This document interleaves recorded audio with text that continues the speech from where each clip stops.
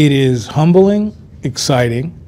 It is something that had never crossed my mind to do, but it also makes me feel good because I get to give back to the institution I care the most about, the Smithsonian. Mm-hmm. This has been the job of my career, you know, the best thing I've ever done. And now to sort of have to leave, even to do something important, but to leave it is really something that's painful.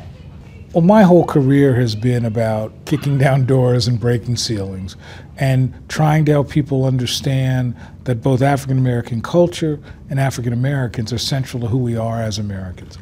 My hope is that this will give people a sense of optimism and hope.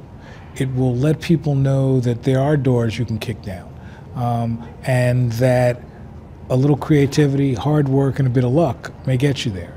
But maybe more than anything else, what I hope is it creates a groundswell of possibility, that people will say, I can do this too, whether it's in the field of chemistry or the field of museums. So I recognize, but I'll never get caught up in it, but I recognize the symbolic value of this. I guess the best way I could recognize it is that my phone's blowing up. We felt it was crucial to craft a museum that would help America remember and confront. I wasn't even sure when they asked me to go for this job that they'd hire somebody like me, that they'd hire an insider, they'd hire a curator, they'd hire a historian. And so in a way, this is also a wonderful day for the Smithsonian, to sort of say it's a place that embraces all of what America is, and is comfortable with diversity of leadership and vision.